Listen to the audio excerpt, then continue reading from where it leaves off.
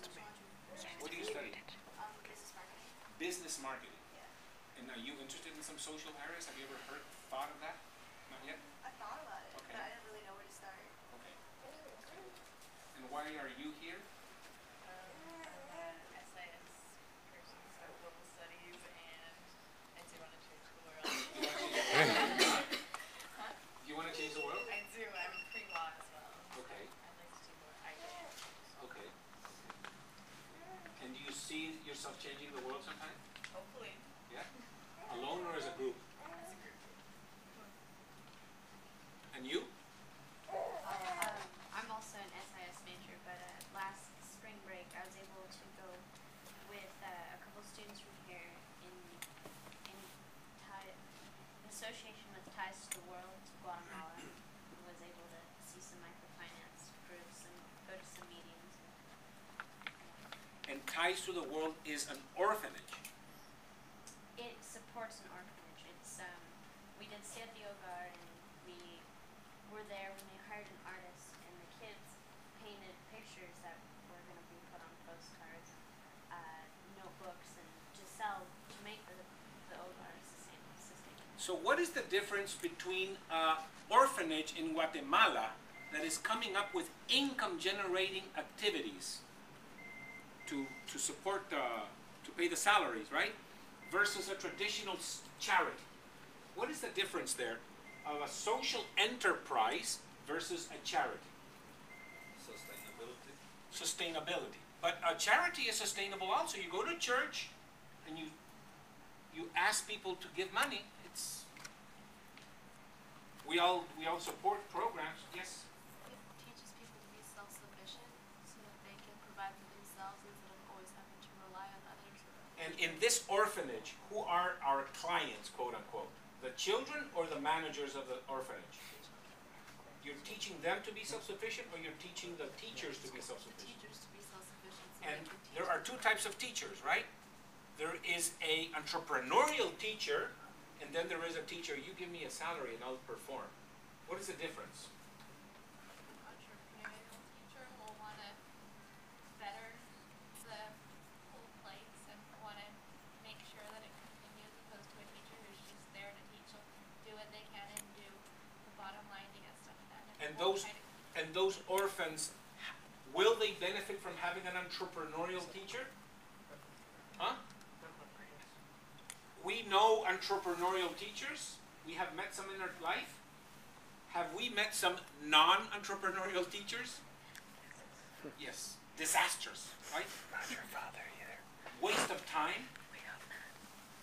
So, I would like to ask Nick, what is he doing about entrepreneurial teachers in Africa?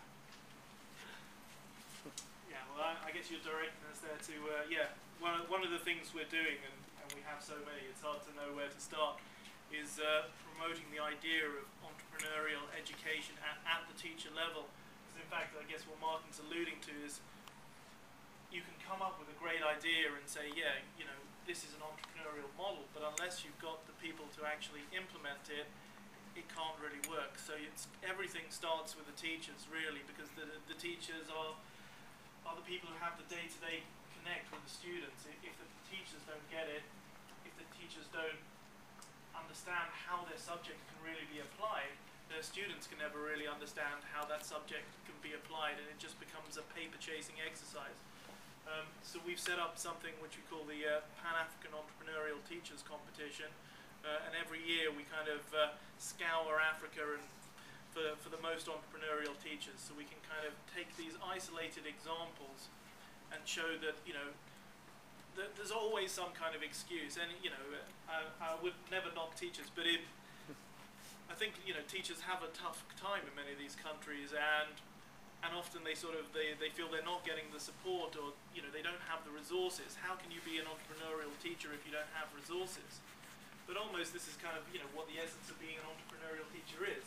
It's working out what you can do when you've got no resources to bring your subject to life and actually make it mean something, so you can get the students to really understand it and start doing it for themselves. And we just keep finding every year fantastic examples of schools where, you know, there's nothing there. The buildings are half falling to pieces. pieces. The students are meant to pay fees, but the students don't have any money, so they can't pay any fees. So the teachers get paid several months late. But yet these teachers and the ones who are really entrepreneurial and the ones who care find just creative ways of helping to kind of facilitate learning and facilitate change. So I'm just thinking of one example, kind of a school in Kenya who kind of came out as I think a second prize winner in one of these competitions. This problem of parents not having any money to pay school fees, and regular schools, excluding this kind of system, rely on these kind of fees, was kind of crippling them. So the head teacher kind of came up with this concept of basically teaching the kids about how to raise poultry, giving the kids a chicken or two on the basis that they would give a chicken or two back to the program, and sending that back with their families. So the students acted as sort of intermediaries, basically educators for their own parents, and what they were learning in school were lessons that were being applied back home. So rather in this case than the school itself actually running businesses, it's 120 students, each had 120 businesses going on at their family headquarters, family home. And the money from this was then being used to pay for their school fees, so all the kids were getting an education. I think this is what we're trying to get at with the idea of entrepreneurial teachers. That just because that the teacher who set that up didn't have the resources to actually build a decent school, if she could get her hands just on a few chickens, which is something probably most accessible even in some of the worst areas of the developing world, then you can start doing something that through its own sustainability creates a snowball effect and grows and ultimately benefits a large number of students. So yeah, that's just one example, and I don't know. Do you want to? Yeah, just to wrap things up, we are seeing that it is possible to work with extremely poor adolescent girls, less than $2 a day. Does anybody know? You know that poverty is defined by a poverty line. I think it was actually defined here by the New Deal or something, or the Great the Society. Was it the New Deal or was it Johnson? It was the New Deal. The New Deal. So they said this is an income level below which you are officially poor, and you have access to government, and so poverty, and the World Bank has taken up this on, and they have defined poverty, and this is a line of income, okay? And then there is extreme poverty. And how is extreme poverty measured?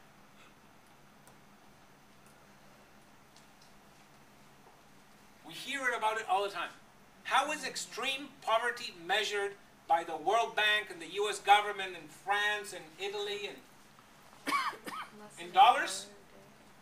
Less than $1 a day. But it has, you know what? You won't believe this.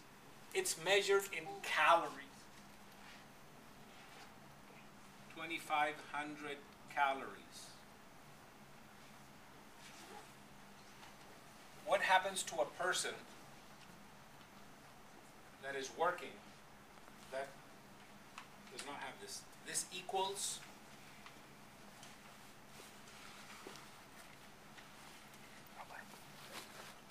hunger. Okay? Governments don't like to talk about hunger. Okay? But the truth is that in the pyramid, how many billion people in the world? 6 billion. And how many at the bottom of the pyramid? Good guess. 4.